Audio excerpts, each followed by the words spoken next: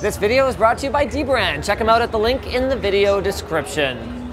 So here at the LG booth, they are showing off a ton of stuff. They've got the W7 TV, which is super thin. It's their new flagship OLED. They've got a new line of what they're calling NanoCell, which sounds on the surface like it's kind of similar to Quantum Dot. NanoCell TVs that are achieving 1500 nits peak brightness. They've got support in their entire 2017 lineup for all 4 HDR standards that are on the market right now: HDR10, HLG, Dolby, and advanced HDR from Technicolor. On the monitor side of things, LG is showing off a super high pixel density 21.5-inch 4K display. So that thing's like crazy sharp.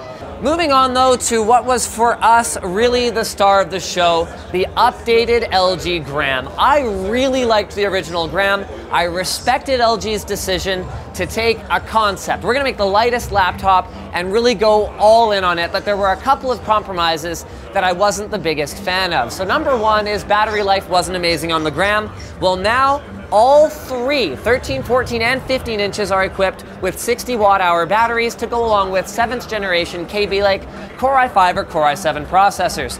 They're all still running 1080p displays, which is the right move if you're trying to conserve battery life and you're trying to conserve weight.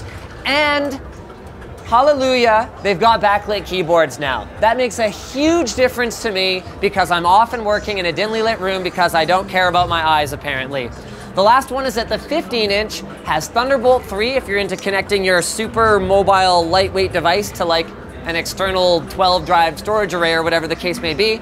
And as before, they all come in under 1 kilogram.